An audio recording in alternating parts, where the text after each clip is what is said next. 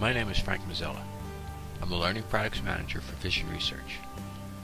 I'm here to present a series of PCC, Phantom Camera Control software tutorials intended to show you many of the various features and processes incorporated in PCC.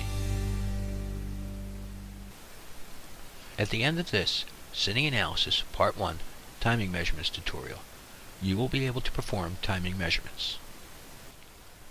Using the PCC 2D analysis tool essentially turns your Phantom camera into an extremely effective test instrument.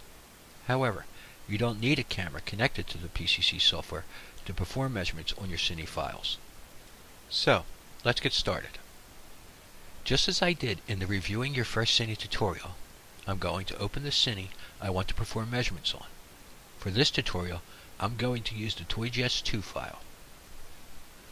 With the Cine opened in the playback panel, let's talk about performing timing measurements using the PCC software. Under the Frame Info selector, the software provides us with a variety of timing functions, including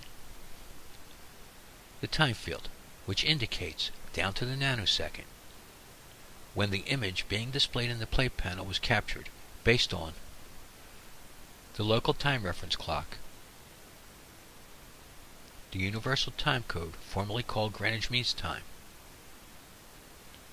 or SMPTE, Society of Motion Pictures and Television Engineers Time Code.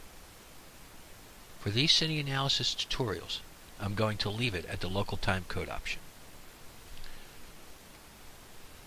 An image interval, displayed in microseconds, indicating the image interval or frame duration of the image displayed in the play panel.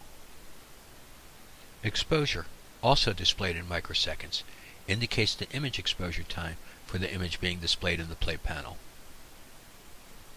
And two elapsed time from fields. The time from trigger field, displayed in microseconds, indicates the elapsed time from the trigger point to the image currently being displayed in the play panel. And the time from image number field, also displayed in microseconds, which indicates the elapsed time from the specified image number and the image currently being displayed. So let's expand on how to use the timing measurements a little more. Let's say I want to know the exact duration of a specific event.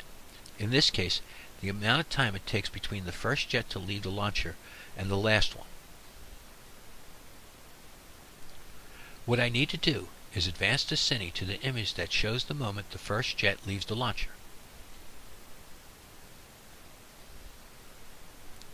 And enter that image number, found just above the image location pointer on the Cine editor bar, into the image number field, in this case image number 980, and hit the enter key. Now I'll advance the Cine to the image that shows us the last jet to leave the launcher.